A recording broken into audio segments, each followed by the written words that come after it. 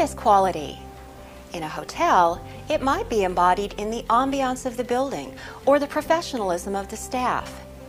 In a manufactured vehicle, it might mean it is defect-free.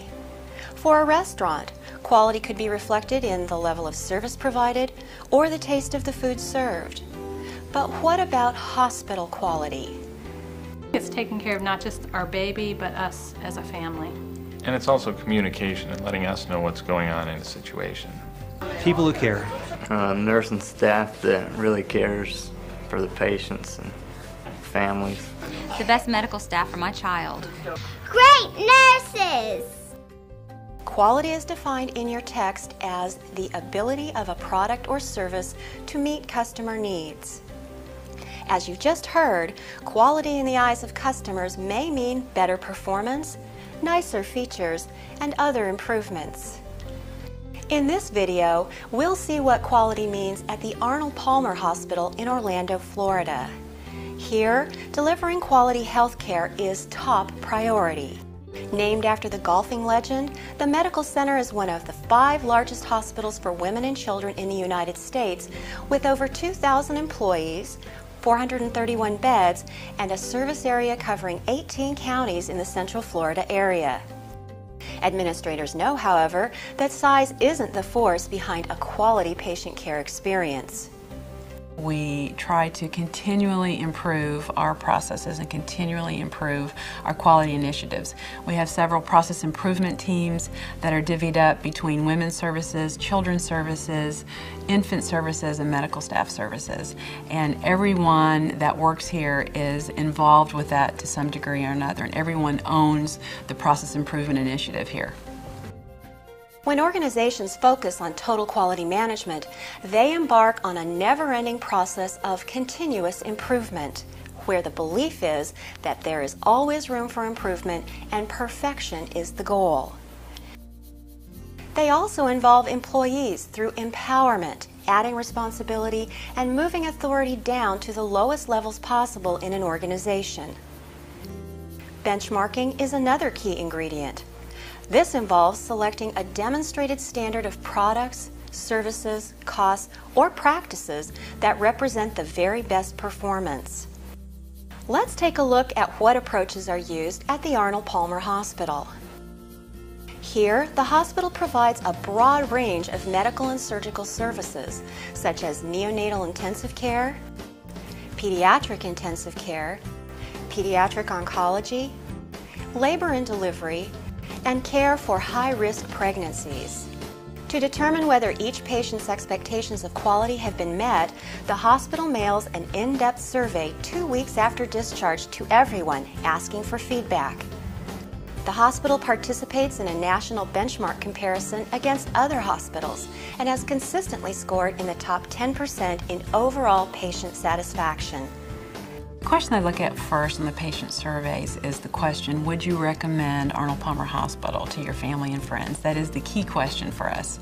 And we're very fortunate to have had very high scores in that particular area. But I look at patient satisfaction every day I come to work, every single day. That is the most important thing that I focus on. We do have other measurements and other initiatives, but that is the most important thing here, and we're very, very proud of the high scores that we have. The survey itself is very detailed, and there are a whole host of categories that I look at involving respect, access, the quality of your care, the quality of the medical staff. Was your care coordinated? Did you receive the education you needed? Did you receive the discharge information you needed? So I look at all of that, but the key question is, would you recommend us to your family and friends? And in many cases, if our scores drop, we plan quality initiatives and process changes based on those survey results. Often, new measures start at the grassroots level, with the staff closest to an area wanting to track performance. Key measures are delivered to the team via the executive dashboard, the hospital's digital answer to paper documents. The executive dashboard measurements really are a corporate focus. The criteria is established at the executive staff level. We look at 4 primary quadrants. We look at service, we look at quality, we look at human resources, and we look at the financial quadrant. And within each of those quadrants, then each of the hospitals sets their own standards and their own measurements. But it really helps us to focus on the same goals, helps to focus on the same vision. I think that's very important for everybody to be in the same boat and to be directed in the same way in order to achieve the results that we all need to achieve. As your text shows, there are tools used by many organizations to help measure their total quality management efforts. They include check sheets, scatter diagrams, cause and effect diagrams, Pareto charts, flow charts, histograms, and statistical process control. The Arnold Palmer Hospital uses Pareto charts and flow charts to give hospital personnel a quick visual overview of what's happening in-house versus internal goals and external national norms. Pareto charts identify the few critical items as opposed to many less important ones. Flow charts graphically describe a process or system. This benchmarking is critical for understanding where opportunities exist for improvement.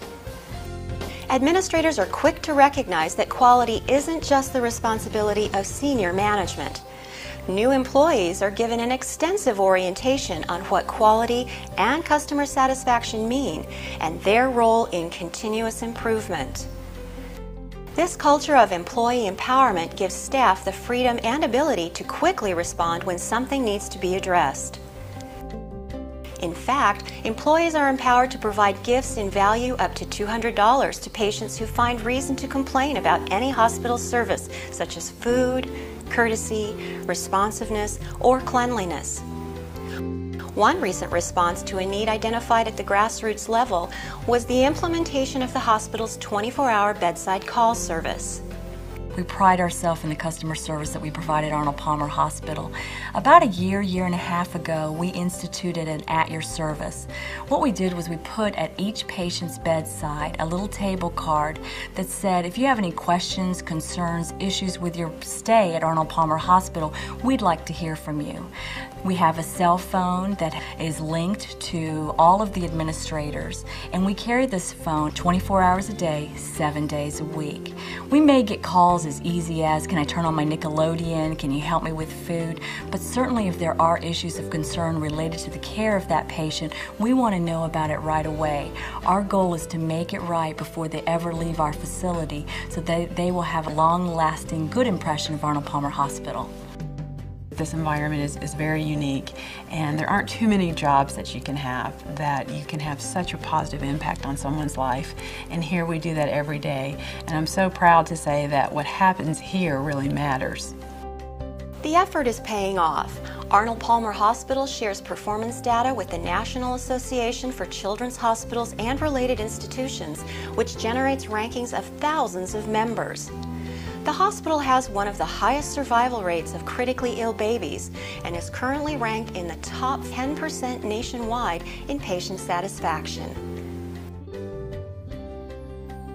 Total quality management and service organizations, like hospitals, includes 4 components we discussed in the text. 1, they're tangible.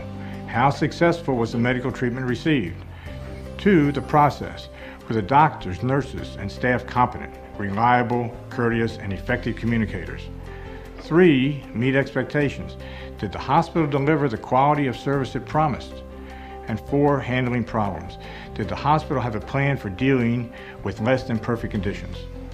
Arnold Palmer Hospital meets all 4 of these determinants of service quality. That's how it has earned its top national ranking.